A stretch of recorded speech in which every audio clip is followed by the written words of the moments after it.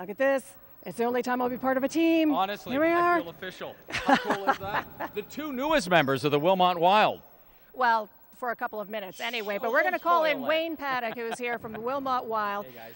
And you know what, it was a couple of weeks ago, you and I, Wayne was on the show, and we said that we'd never played lacrosse, and Wayne said... Oh yeah, I can make sure that happens. And you know, we talk so much about the history of the sport, and I told you that, you know, I don't know a lot about it, but a lot of people want to learn. You invited us out here. That's right. I called you guys, and you guys showed. So thanks for coming and being a part of what we do out in Wilmot. So.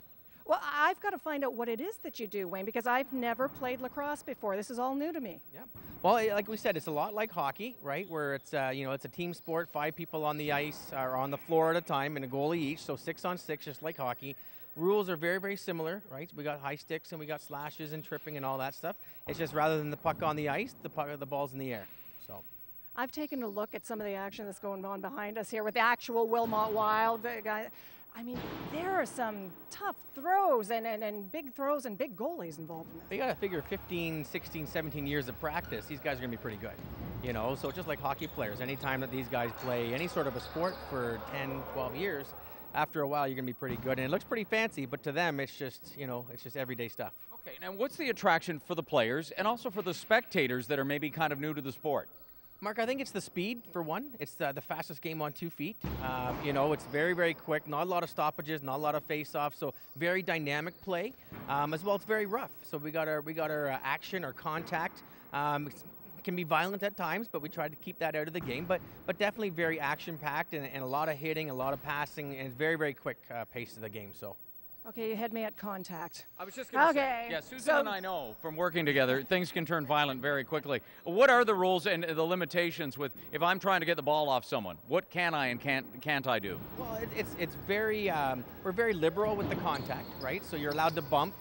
Once you start to use your stick to your advantage, then we're going to call you and you're going to be, you know, we're going to stop the play and give the ball to the other team. But if the other player has the ball, we're a lot more lenient that you're allowed to cross-check, you're allowed to take a little bit of a whack. But a little more lenient, and you know what, that's why the guys wear as much padding as they do. It looks worse than it is, and it sounds worse than it is. So you'll hear whack, whack, slap, but really these guys, they don't feel it. So. Okay, we don't have near the equipment on that they do, but I'm wondering, Wayne, if I give you the mic, if you can kind of walk Mark and I through a little bit about, I don't even know how to hold the stick. Is stick the right terminology? Stick is the right term. Okay. So basically you're going to cradle it, right? So you're going to put one hand there, yeah, just like Mark has it there.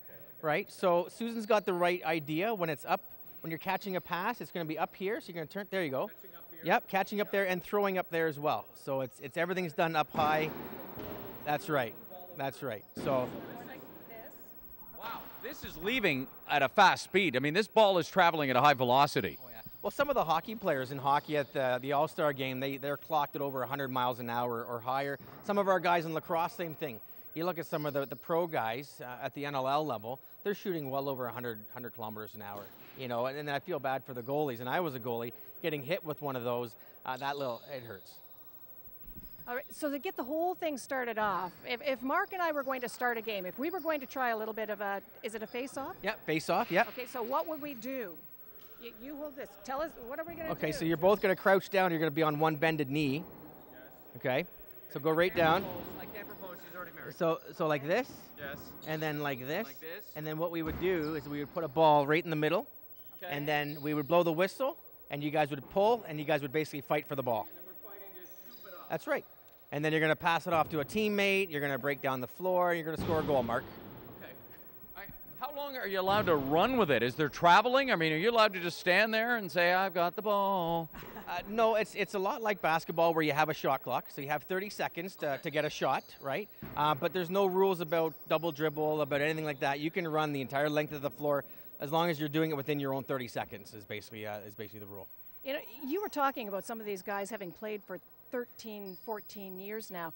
I know some of them are only 17 years old, so they've been playing this since they were babies. Yeah, we start at 4 years old, and even younger in some centers, they start at 3. So by the time these guys are 17, 18, we still think of them as kids, but they've been playing their sport for 15, 14 years.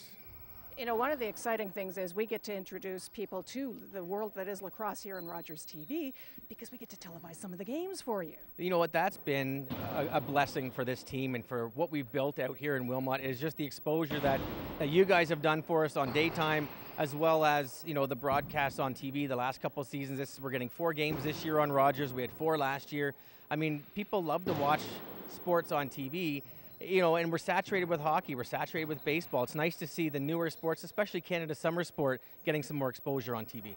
Susan made a great comment, and we both noticed the same thing. The goalies look huge, and then it looks almost impossible to score on them, and yet you do get respectable scores. How's that possible? The gear looks massive. Well, the gear's massive, Mark, but it's so fast that the goalie's moving around, and it's these guys, they can put a ball in a hole like a little bit bigger than the ball, just like basketball. The net's not much bigger than the ball. It's the control, and they can pick corners and bounce shots in, and it looks easy, but it's not. So, listen, I've already discovered it's not easy. And it's not easy to throw, it's not easy to catch. It's going to take a little bit of time. But you know what? It's been fun to be out here and try a little bit with the Wilmot Wild. You know what? We just love to have you guys around, and we're glad to see all the cameras and lights. The guys like it too. At the junior C level, a lot of times they don't see, a lot of the high exposure that they might have at the higher levels, the junior A's or the OHL type stuff. So for these guys, it's a thrill to have, the cameras around and Rogers around and just feel like there's something building out here. So we're all appreciative. What do we expect from the Wilmot Wild this season? Mark, I don't know what to tell you. I can make predictions, but then they never come true. So you know what? As long as we're competitive on and off the floor, that's what we've tried to build, is not just a winning club, but a club that people just want to come watch because it's going to be exciting, win or lose. So I think we're probably going to finish a little bit over 500 this year. But yeah, I hopefully a championship, but I'm not going to predict X and, knock on wood. Listen, I'm just saying, a little more practice. I mean, Mark and I could sub in at any time if you need it through the season, Wayne. I saw Mark handling the ball earlier, and he's going to be a sniper on our power play in no time. So I only need a few days' notice, seriously, to just make sure my mom's okay with it. And for someone who's really entranced by it and wants to get involved with the sport, any suggestions on where to start for someone young? Well, here in Kitchener, we have a great Kitchener minor lacrosse organization. And like I said, they start as young as 3 or 4 years old. They have 500 to 600 kids every year playing. So you know what? Right here in their own backyard in Kitchener-Waterloo, you know what? There's lots of opportunity for kids to get started.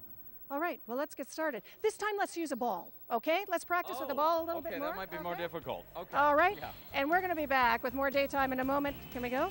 Okay, you hold this.